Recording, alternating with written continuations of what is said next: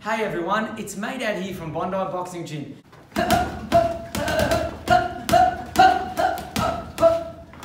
I'm here with Brandy, and today we're going to be sharing some boxing tips on shifting. Usually you see trainers teaching shifting on one plane, forward and back. Today we're going to use different shifting patterns.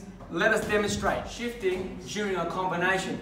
So I'm going to throw a 1-2 at Brendan. As he throws the jab, I'm going to throw a 1-2, and as he throws the jab, I'm going to shift, hit the body, and hook over the top. I can also hit the body, and come up with an uppercut, and finish with the right hook. Shifting in a combination. There, there, there, there, there. There, there, there, there, there.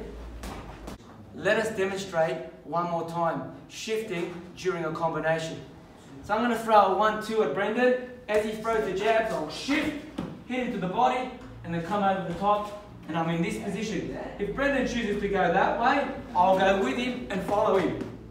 So I'm going to throw a double jab at Brendan, and as he steps back to the ropes, he might step to his right, I'll throw a left hook right hand, and as he steps there, I'll throw a right, left cross, right hook, as I shift into a southpaw stance. Let us demonstrate a little faster. Okay, one more time.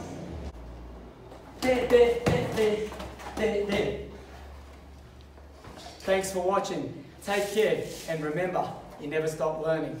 Cheers.